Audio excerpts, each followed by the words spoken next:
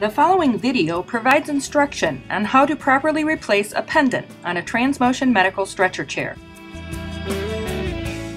You will need the following tools: a flathead screwdriver, cutting pliers, and a support chain.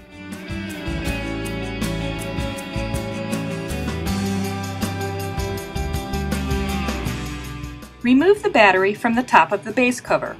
This only applies to the TMM-3 series stretcher chair.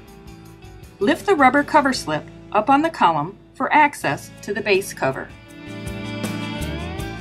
Cut the zip tie holding the pendant cord to the base cover with your cutting pliers. Be careful not to cut the pendant cord. Using a support chain, raise the back of the base cover to secure it in place. Use your flathead screwdriver and turn to the unlock position. Then, remove the control box cover.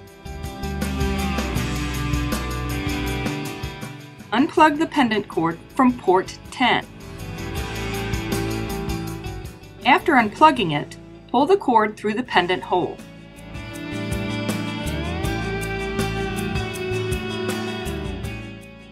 Attach the new pendant to the chair using the hinge on the back. Route the pendant cord through the pendant hole and plug it into port 10. Make sure the pendant cord is fed through the restraints. Place the control box cover on the back end first. Then, push down on the front while pulling back. You'll feel the control box cover slide into place.